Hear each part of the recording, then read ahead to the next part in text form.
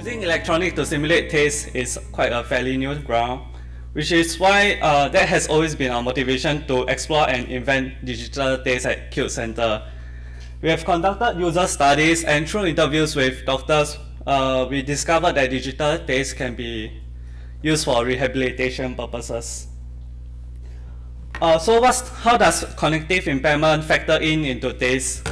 Diminished taste it occurs with aging, and it is also an indication of the onset of Alzheimer's disease.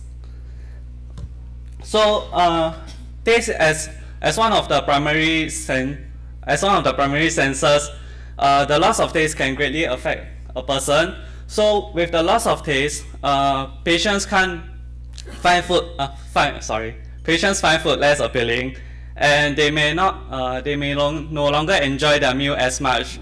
So that will lead to a decreased appetite. With the loss of without their usual intake of food, of course they will suffer from poor nutrition, and they might also suffer from malnourishment or dehydration. And overall, this leads to a drop in quality of life. Moreover, usually their diet consists of a limitation of sodium intake, especially for the case of those with high blood pressure and diabetes.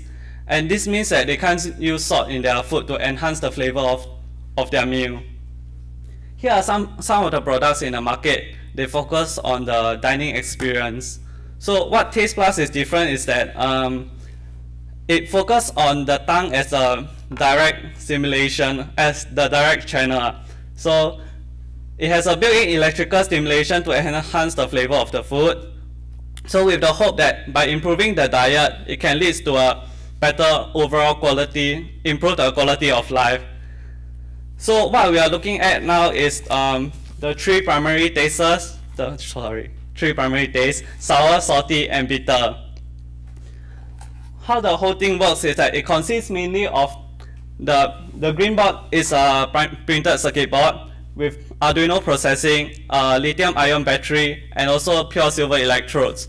So when the pure silver electrodes come in contact with the tongue, the system will generate a very weak and controlled electric pulses, and that's for stimulating the tongue. So by stimulating the tongue, it hopes to simulate the sensation of sourness and other minor sensations such as bitterness and saltiness.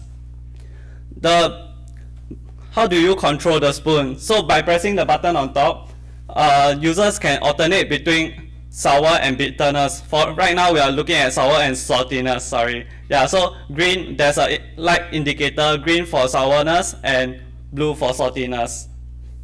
So okay, I'll just stop here for video testing. This is our user testing. The patient is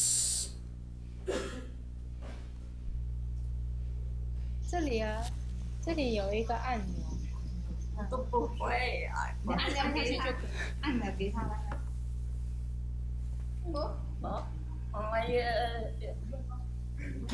很酸，点酸。Yeah, okay. Let me go back to my slide.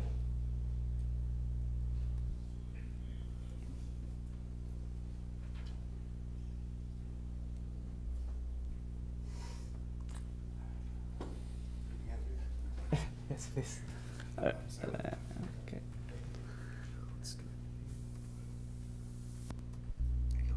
All right, thank you.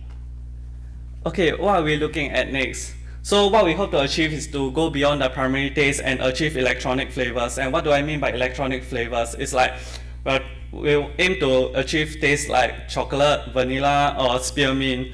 So right, okay, so design for manufacturing, right now we are in our prototyping phase. So phase one, we'll probably look forward to like improving the taste of right now our digital taste, like how to further enhance the flavor of sour, bitter, and saltiness. And phase two, perhaps we'll look into temperature, like cold and bitterness for chocolate ice cream flavor. Yeah. And phase three, perhaps we'll look at like texture, the bumps on the surface of the spoon, so as to better enhance the dining experience. And with that, Yeah, I'm coming to that. All this wouldn't have been possible if not. We received generous help from all these people, so thank you. And here's the end of my presentation.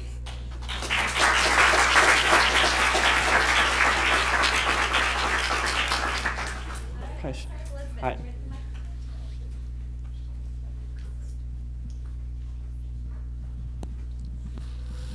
So I really want to try this. So if someone can't eat salt, for example, and they want it, and they would normally like vegetables with salt, if they eat unsalted vegetables with the spoon, they would taste salty? Yes, exactly. Yeah. Question about ergonomics. In the user testing video, somebody else was holding the spoon. How easy is it for an individual to use this just themselves, and particularly somebody who might have some degree of dementia? How easily is it controllable, do you think?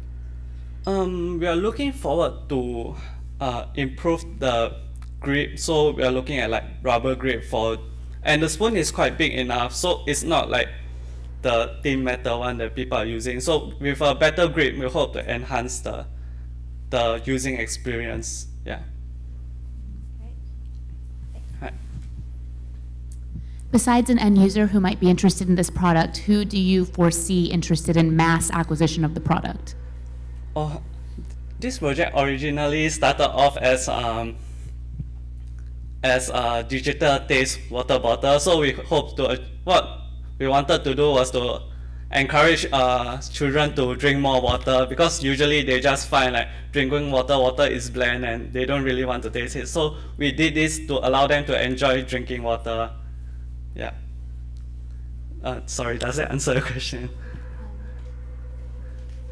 Sorry, just to clarify, so an individual user might be interested in the spoon for their own taste, but Yeah. would you consider other buyers, restaurants, hotels, facilities, who might be interested in this product en masse, like large quantities of your spoons? Who might be for the?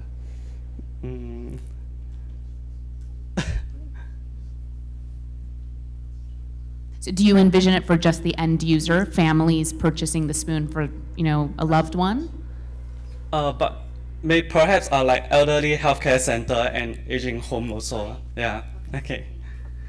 So I would want to kind of piggyback off the question over here of the user. So do they have to remember, is a button up for salty and down for sour? You Yes. accounted for somebody with cognitive impairment, trying to help them understand to remember that?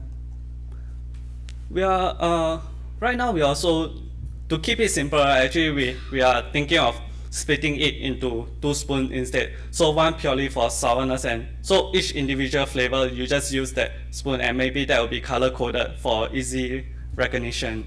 Yeah. Do you have a sense of how much this device will cost? We are looking at below USD $40. Yeah, but it should be cheaper when it goes into mass production. The electronics and all the parts, the cost would definitely be down. Yeah. Okay, I'm going to take a question over here. What is the status of the intellectual property? Sorry?